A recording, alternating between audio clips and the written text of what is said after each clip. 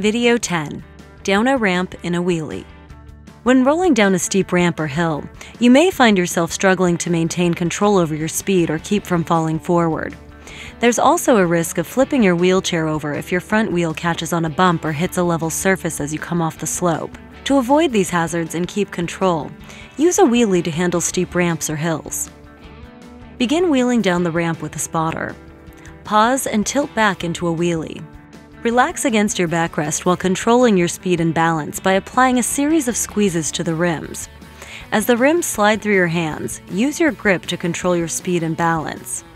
If you find that you have to push your rims to keep moving forward, you may be unintentionally fighting against your spotter who's helping you stay balanced. Revisit how far back you need to lean.